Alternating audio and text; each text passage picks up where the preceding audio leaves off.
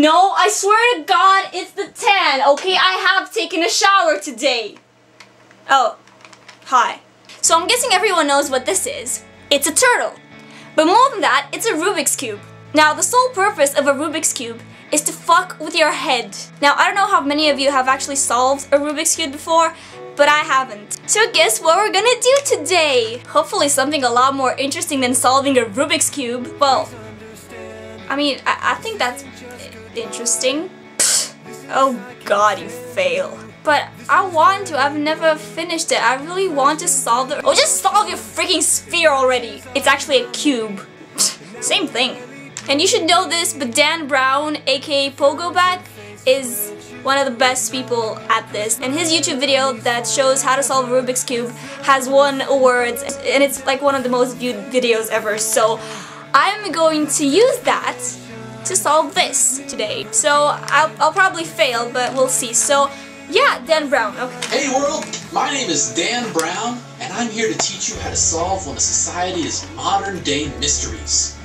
Erno Rubik's Magic Puzzle Cube is something that has frustrated millions of people since its release in 1980. If you want to solve the Rubik's Cube without memorizing everything, twist the top layer 45 degrees, put your finger in here or something else if it's in, rearrange it so that it's solved.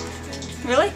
I think mine is broken. I can't do that! Okay, I guess we'll just have to do it the hard way. To begin learning how to solve it. Now, in learning how to solve it, you have to learn what are called algorithms. While it sounds fancy, then the cube will go back to its original position. There was one.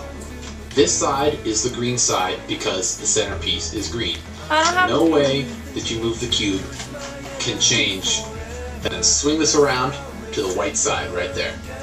Occasionally, you'll find yourself in a position like this. Desperation leaves me overjoyed with fading lights that lead us past the lives that we destroy. Ah! Yay, I did the first side. And this took more than it should have. The reason I'm not recording it is because it takes too long and my camera is running out of battery. So I'm just gonna, you know, show you stuff as I progress with it. If I progress with it, I might not, so yeah. About 2 hours later, I finally decided that I was going to give up. But I finished it! I'm sorry I didn't record it, but it was just like, it took me so freaking long, and it was so frustrating that all you would have seen were just like,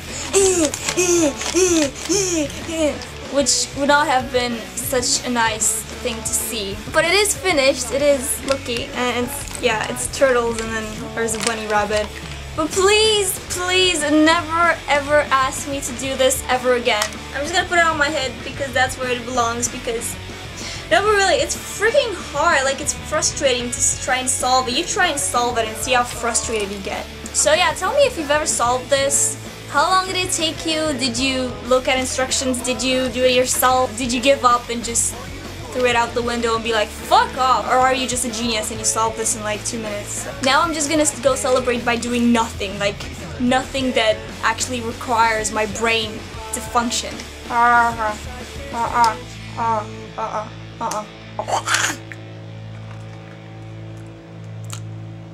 Bye!